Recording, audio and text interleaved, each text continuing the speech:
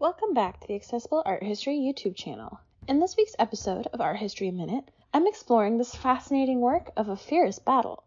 It's an image of the Hindu god Krishna bravely fighting Keshi, a demon who appears in the guise of a horse. So to learn more, keep on watching. Vishnu is one of the primary deities in Hinduism. He takes on many guises, but one of the most popular is Krishna. Not only was Krishna a king, he was a warrior that helped defeat demons to protect his people. This relief sculpture, dating from around the 5th century, shows one of these battles. Krishna leaps forward, fighting a horse demon named Keshi.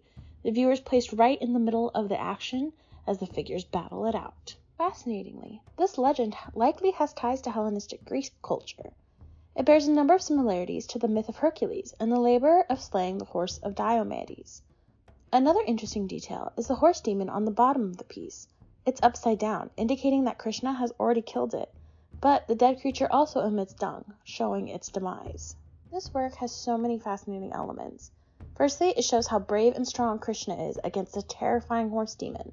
Secondly, it represents how cultures are fluid and how they can combine when they come into contact with one another.